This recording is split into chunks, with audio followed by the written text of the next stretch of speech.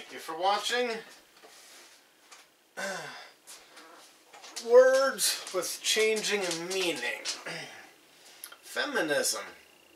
100 years ago, feminism meant women's suffrage.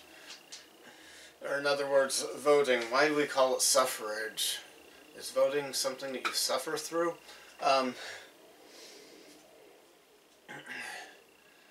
And there wasn't a big movement in the 1920s to make sure women could have any job they wanted to. And in the 1960s, there was a rebellion by many young adults against traditional norms.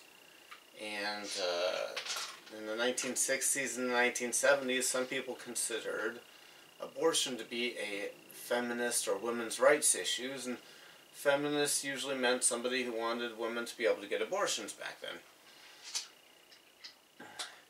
And back then, that's when equal rights for women at work, so they could go to work and have jobs, came into being, or became part of what feminism is.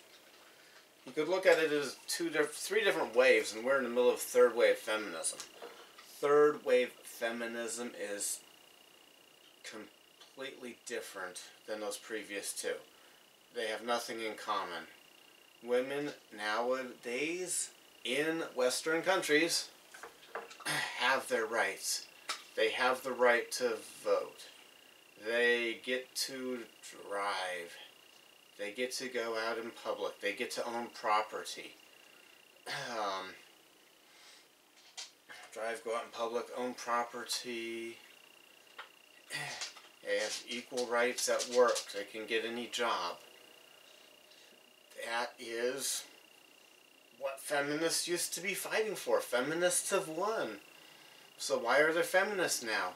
Because these new feminists are not fighting for the same things. And some of these new feminists ignore other countries where women do not have rights. Feminist now means somebody who hates men, who makes up lies about a patriarchy that controls things and keeps women down. More women go to college than men, and women are kept down somehow. That doesn't make any sense.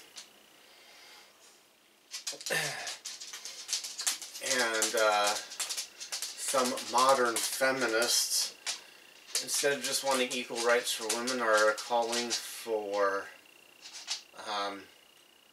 a loss of the rights of those accused of rape. Rape is a horrible crime. We should give the death penalty for rape. But those accused have the right to a fair trial. They should. But some modern third wave feminists want the mere accusation of rape to get men fired, kicked out of schools, and even have criminal things done, punishments done to them, without them having the right to confront their accuser, the right to a fair trial. So, feminism has changed what that word means. So, if you are for those old ways of feminism, you shouldn't call yourself a feminist now. The word's changed its meaning. Have a good day.